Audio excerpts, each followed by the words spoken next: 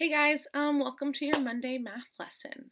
Before we start, I wanted to talk about one thing, and it's what to do when you're confused about the math, either because you've realized you're confused or because maybe I made a comment saying, hey, I think you may be a little confused here. Um, Being confused isn't a bad thing, but it is a tipping point. It can either push you into like really understanding something way better, or it can make you feel really defeated and like frustrated. And especially when you are by yourself in your home and you're not in the classroom, that turning point becomes even more scary for a lot of people. And during this distance learning, we're putting a lot of uh, responsibility on you. One, to like guide and do your own work and make sure you're doing the work, and but two, to when you hit those moments of confusion, to reach out and to not feel defeated by them, but to know there are resources and places you can go to get help.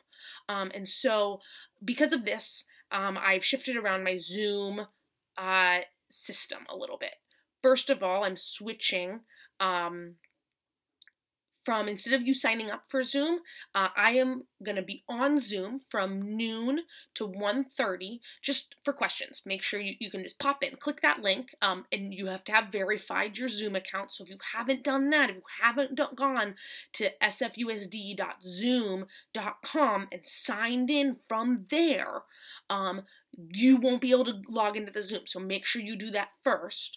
But then, once you've done that, click on the link at any time between noon and 1:30 and come in and ask me questions.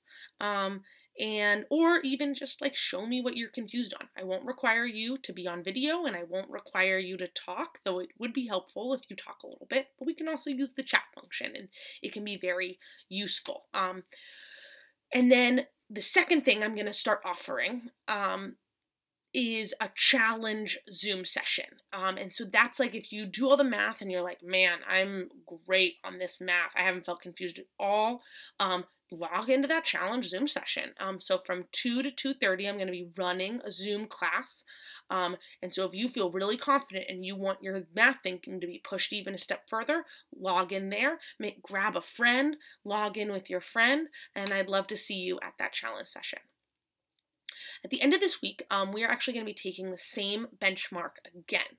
And this is because I don't think a single person got a perfect score on that benchmark. And so I'm really excited to actually see us face some of that confusion, reach out, get those questions answered either by me, by a friend, or by another adult in your life. Work through those confusions to a point where you feel successful, and then when we do that benchmark again, I'm really excited to see everyone kind of bring their grades up a little bit. Okay, so on to today's math. And so actually today's math, I am not going to require you to take notes because there's going to be a lot of stuff on the page. And we are actually going to be working on a single sentence frame. And that sentence frame looks like this. Oop. You notice the page is so much bigger this time. I got a lot of oh, frick, I think you probably can't hear me. Oh, hopefully you can hear me. I'm going to finish this video, and hopefully you'll be able to hear it so I don't have to redo it with my headphones. Okay, so this is the sentence frame. The sentence frame is blank and blank are equivalent because, and I forgot my ... And when you answer, and when you finish this because, I want you to make sure you're using some of these action words. Plug in, simplify, compare, draw, or count. Okay? So, plug in is when we put numbers in for variables. Simplify is when we take something that's very long and we make it shorter using usually PEMDAS, or an order of operations. So we go from a very long expression to a smaller expression. Sometimes resulting in a single number, but often resulting in maybe something with some variables in it still. Compare, when we take two different things and we look at what's similar and different about them. Draw, this is like when we're tracing out algebra tiles. And count, often when you have those algebra tiles and you're counting how many things you have. Okay, And so the first thing I'm going to reveal are these three expressions. We have our purple expression, we have our green expression, and we have our red expression. And I took some time here to make our variables in black. And so remember, this is not a multiplication symbol. This is a variable. I'm actually almost never going to use x as a multiplication symbol anymore. This is a little complicated because this actually is a multiplication problem. This is 2 times whatever x is. So if x is 5, this is 2 times 5. If x is 10, this is 2 times 10. Here, it's addition, so this would be 2 plus 5, or 2 plus 10. This x is a variable. X is going to be probably the most common variable you start to see.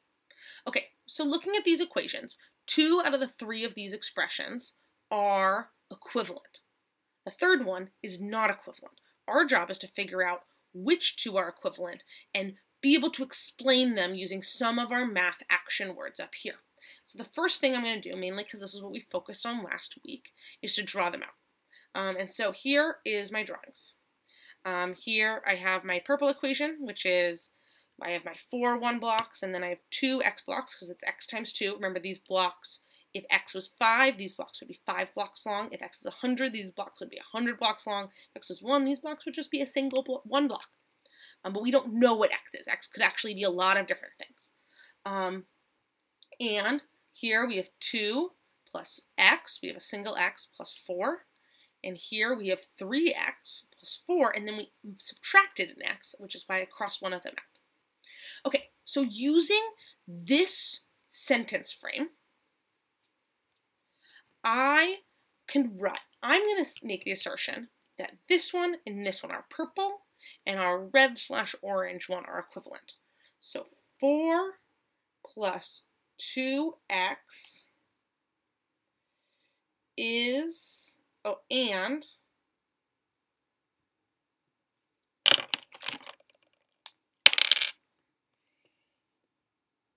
3x plus 4 minus x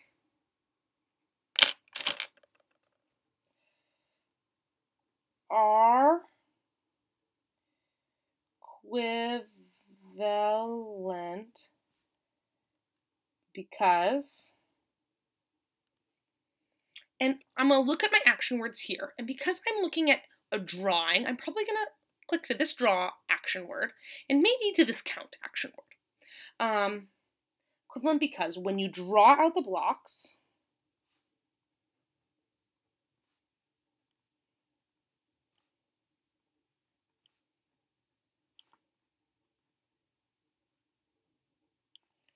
they both have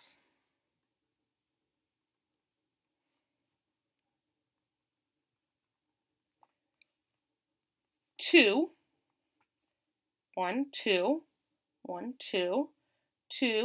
x blocks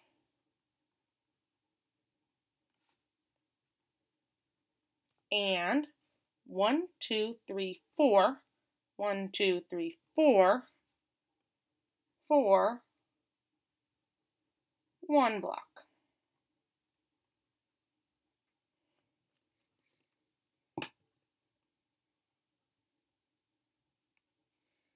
Okay, so this is how I would use this sentence frame when I am drawing. But I'm not always going to be drawing. There's actually another way to prove equivalencies. So I'm going to reveal the rest of this paper.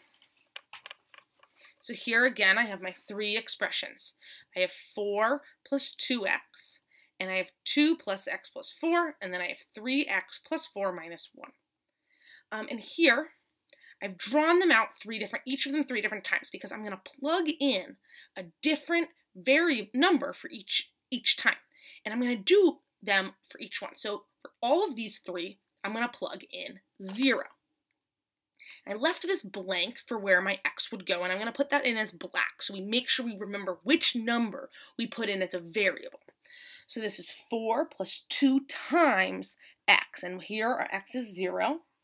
So we know that 2 times 0, we got to remember PEMDAS, because so parentheses, exponents, multiplication, so we got to do our multiplication first. So we know that this is going to be 0. So 4 plus 0 is 4. okay? And here again, I left the blank where my x was going to be. This is why we use a variable, because leaving it blank looks kind of weird and like it's hard to do it. But right now I am, because I'm actually going to put that number. Our x now is 0. And so this is 2 plus 0 plus 4, so which is 6.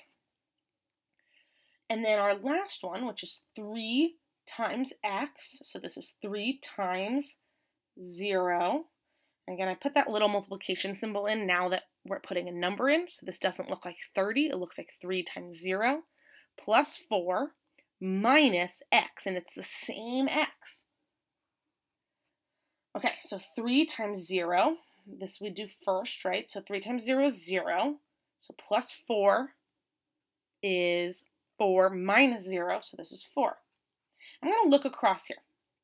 I'm going to notice that this one gave me the same number as this one did, but this one gave me a different number. Just notice that for right now. Let's see what happens as we keep going on. So, x equals 1. We're going to see what happens when we plug 1 in for x. And so 4 plus 2 times x, which is now 1, so times 1. So in PEMDAS, we make sure we do this first, so that turns into 2. So it's 4 plus 2, which is 6. Okay, and now we're looking at this one. We have our blank spot, and we're plugging the same number in for x. So 2 plus 1, which is 3, plus 4. 3 plus 4 is 7. You need to use a calculator for this. I'm okay with that as long as you're doing it with order of operations. If you need to pull out an order of operation sheet too. But again, I'm actually not asking you to write this down, so just trust because there's just so many numbers.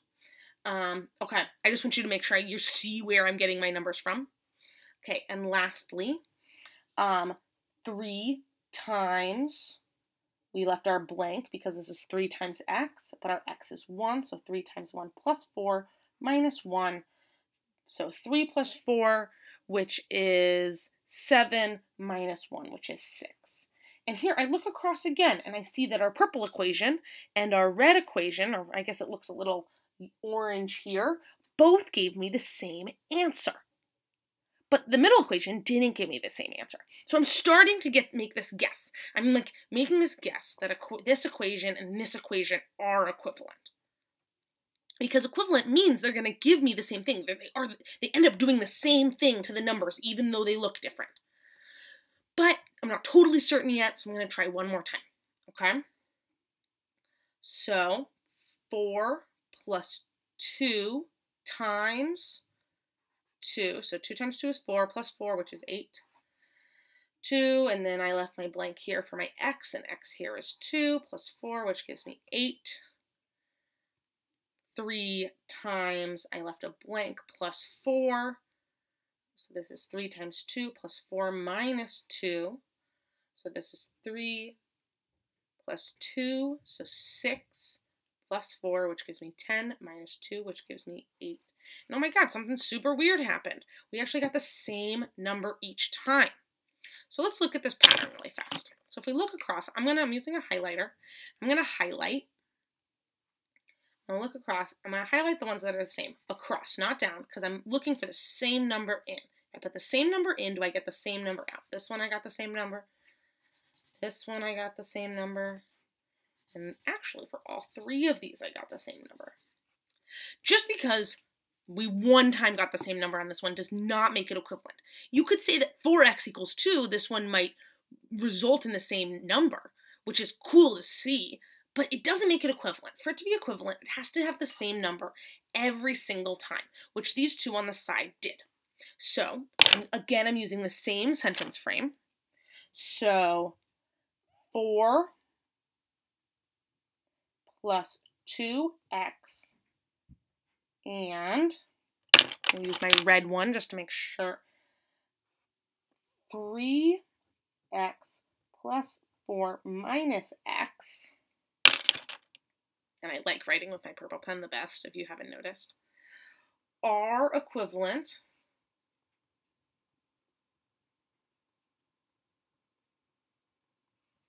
because I'm going to pull up here to my action words again. The action words right now, I definitely want to use plug in because that's really what I was doing. And I might want to pick one of these other two, compare or simplify, because we can either call this an output or we can say we simplified it down to an answer. Because when I plugged in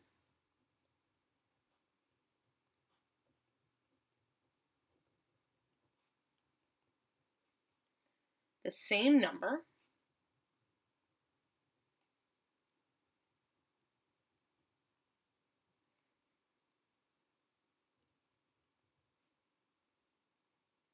for X and compared the output,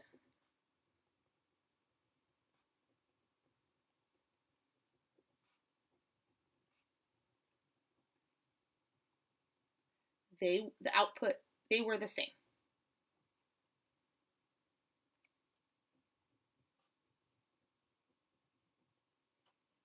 Okay. Or I could say, when I plugged in the same number for X and simplified, I got the same answer. Either one would have been good. Okay, so if you look up here, I'm using the sentence frame, and I'm using at least one action word. I'm going to highlight my action word here. Here I use draw, and here I use plug in and compare. Okay? For your math today, you are going to be given fully formed ones of these. I'm basically giving you pieces of evidence like we do in science. So ones of these and ones of these. And you are going to have to, so either drawings or this, and you're going to use the thing I give you to write me a sentence, to show me that you can pick the 2 out of the 3 that are equivalent. That is your job each time.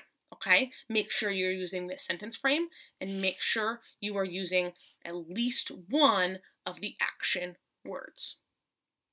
Okay, today, that is your homework for today. And if you have any questions, make sure you're checking in to Zoom at noon to 1:30. And if you feel like you are totally good with this math and you're ready for an extra challenge, log into Zoom at 2 o'clock, text your friends, get them to come with you, and I will be there ready with a math lesson to give you at 2 o'clock to stretch your brain a little bit further. Okay, hopefully you guys are having a good day. Stay happy and healthy. Bye.